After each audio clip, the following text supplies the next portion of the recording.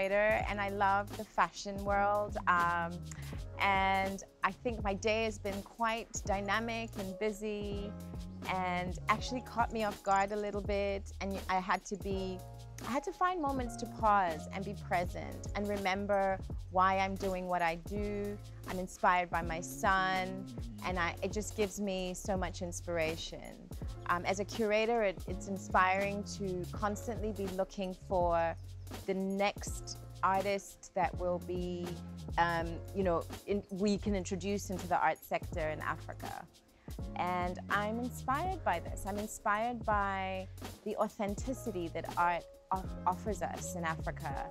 Our creatives are really authentic to their everyday experiences, and through that we get to really connect with our truth and what it is that we're seeing, and the development and the growth on the continent. So with all of that going on, I always have to start my day with a meditation and some prayer.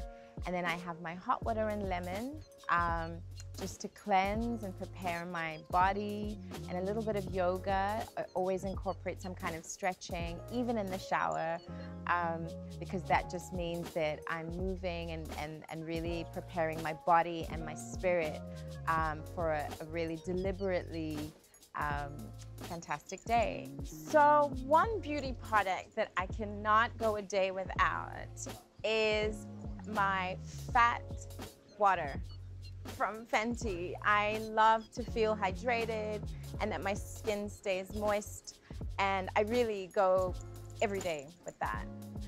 And in terms of contemporary art in Africa, I believe we're going into a new place in terms of really appreciating the value of African contemporary art. And I think we're looking at economic value and developing our artists from a perspective of really determining the price of their art.